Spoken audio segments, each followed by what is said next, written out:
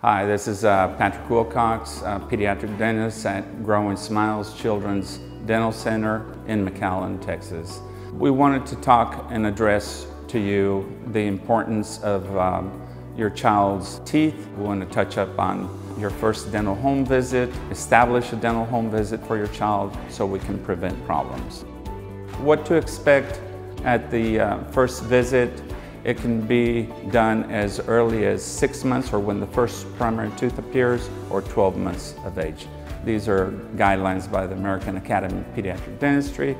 And what to expect is to try to guide you in prevention so we won't end up having problems. We can really cut down on caries incidents if we touch early and detect problems early. So basically, on the first dental home visit, we talk about oral hygiene instructions, brushing, what type of toothpaste, toothbrush.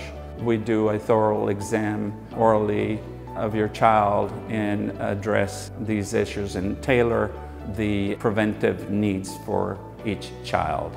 At that visit, we also do a varnish fluoride application, and either this can be done on a 3-month basis intervals or 6-month intervals. We talk about bottle, sippy cup, breastfeeding, or combination of all three.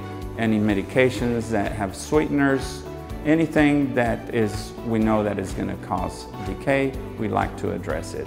This is the first step for good oral hygiene and prevention of decay.